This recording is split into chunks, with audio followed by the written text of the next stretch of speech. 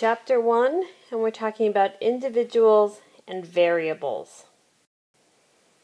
First of all, let's talk about what statistics is.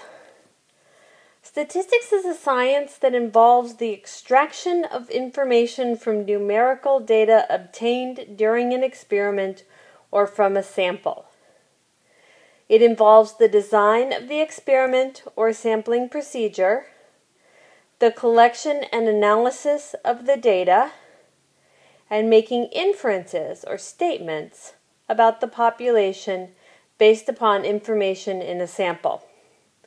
So what does that mean? It means that we get information from numbers we collect, data, and then we get the information from that allows us to say things about the data, make inferences or statements about the population the data came from. So first of all, let's talk about what individuals and variables are.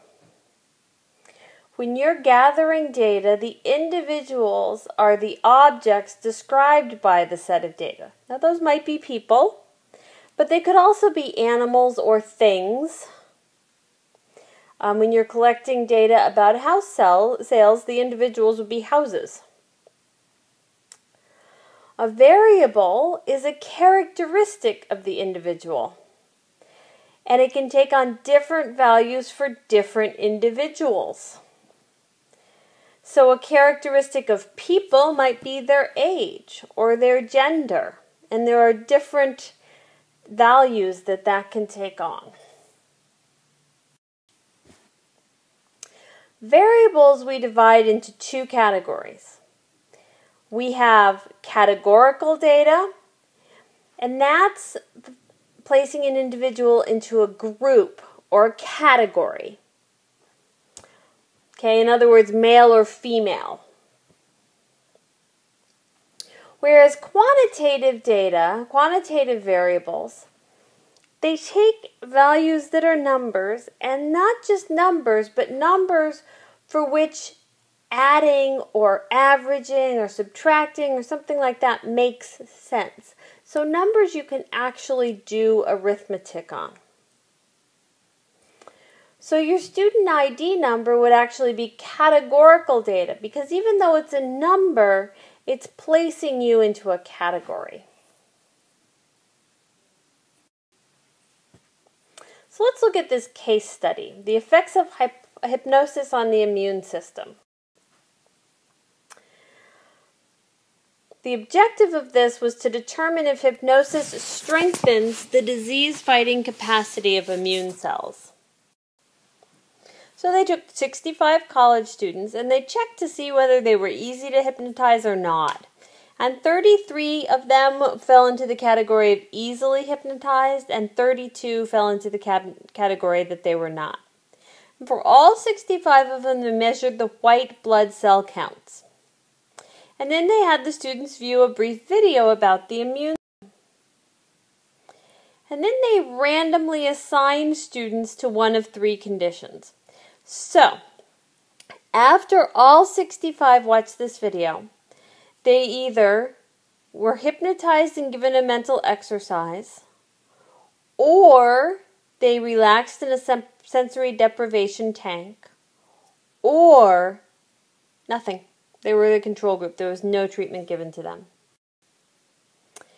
And a week later, they measured all their white blood cell counts again, and they compared the two for each group. What they found was that the hypnotized group showed a larger jump in white blood cell count. And of those, the ones that were easily hypnotized showed the largest increase.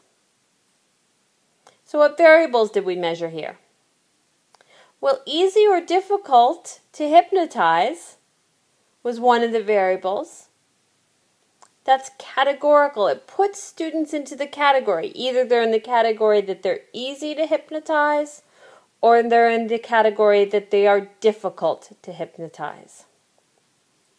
The group assignment, which treatment they got, that was a categorical variable. It put them into 3 different groups.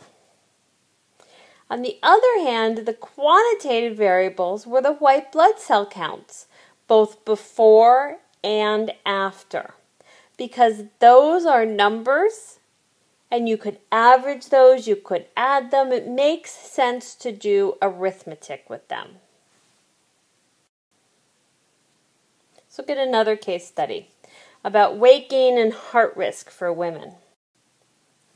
The objective of this study was to recommend a range of body mass index, BMI, which is a function of weight and height, in terms of coronary heart disease risk in women. So they started the study in 1976 with over 115,000 women who were between 30 and 55 years of age. All of the women when they started had no history of previous coronary heart disease. And they measured each person's body mass, their weight. And then they were also asked for their weight at age 18. And then they took this group of women, cohort of women just means group of women that they put together for something. They followed them for 14 years. And they just counted the number of coronary heart disease cases, both fatal and non-fatal. And overall, they had 1,292 cases over those 14 years. So what variables did we measure here? Well, we had age, weight in 1976, and weight at age 18.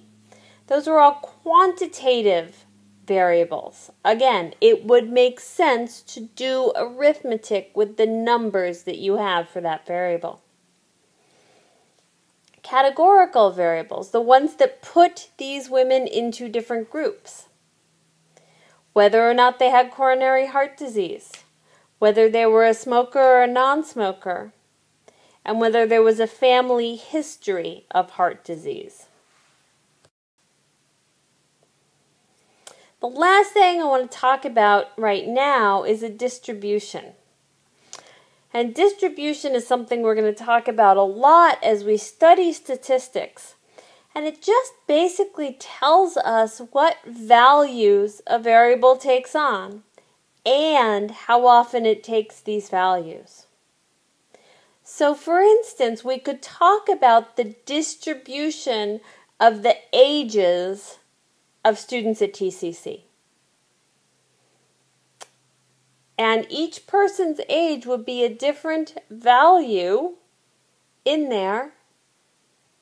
And if we had 70 students who were 18 years old, for instance, that would be 70 instances of the value 18. And we just put them all into something to give our overall distribution for that variable. It can be a table, it can be a graph, it can be a function, so we can write it as an algebraic expression, or we can actually make a picture out of it. And we're going to talk a lot as we go along about different distributions and what they look like and how we can do things knowing those distributions.